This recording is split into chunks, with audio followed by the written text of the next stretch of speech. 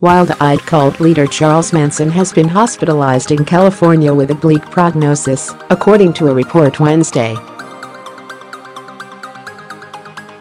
The 83-year-old was brought to a Bakersfield hospital recently, TMZ.com said.The notorious mass murderer serving 7 life sentences in Corcoran State Prison in California has been suffering from health issues for some time.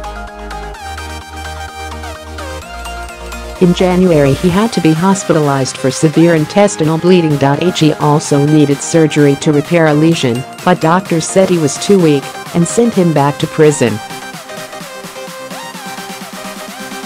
See it. Charles Manson's mugshot gets an update. Since arriving at the Bakersfield facility, Manson's been getting various treatments around the hospital. Always guarded by 5 cops, TMZ said.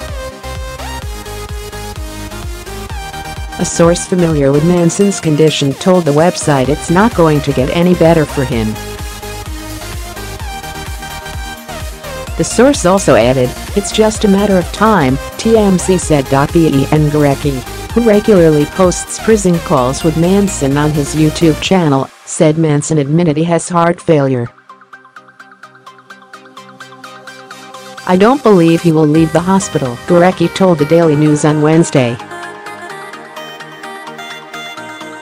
"It's heart failure," he said. "His body is shutting down." Gurecki said Manson was rushed to Mercy Heart Hospital in last 24 hours and before that, he was still in prison. He has been saying over and over the past few weeks that he is tired.Over and over. "It's very sad," Gurecki said.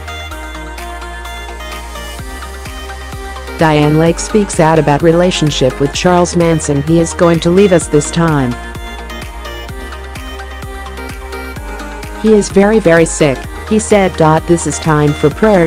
Manson shocked the world on August 9.